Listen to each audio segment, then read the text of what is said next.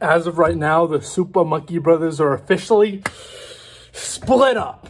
Now, I know a lot of you are going to be confused and will know what's happening, so I brought a whiteboard. The first thing you guys need to know is that it's completely my fault. Do not blame anyone but me for the Monkey Brothers ending. I personally took issue with some of Bennett's actions, and that led to a waterfall of events to where we are now. It all started at MonkeyCon, where Bennett did some unspeakable actions, which I will not be disclosing. I told Alex Ryan Monkey I didn't really want to do the Monkey Brothers with Bennett anymore, and he said, well, if you're leaving the Monkey Brothers, I might as well leave too.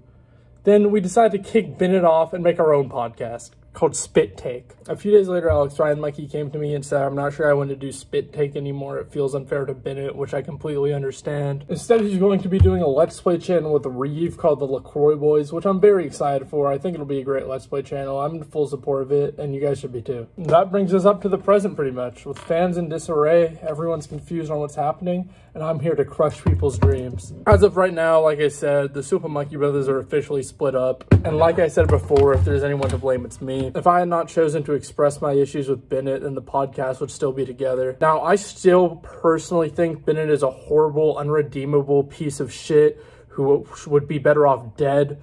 But that should not in any way affect how you see him. Monkey merch coming soon, guys. And as always, Monkey Brothers out.